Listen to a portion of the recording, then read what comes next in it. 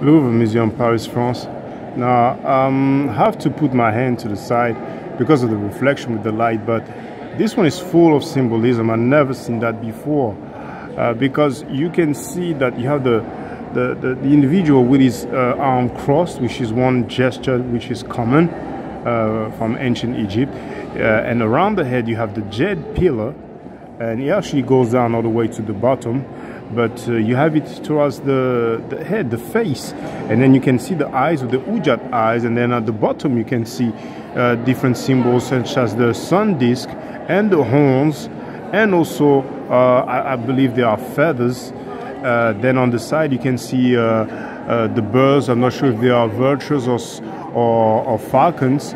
And then towards there where you have the horns, you can actually see the snakes. And the snakes themselves, they do have the sign which is usually found on the head of Hathor or Heteru. So you have the horns with the sun disk in the middle.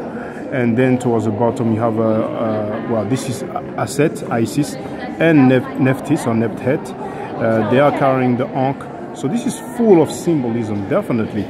I never really noticed the artifact before, but there you have it.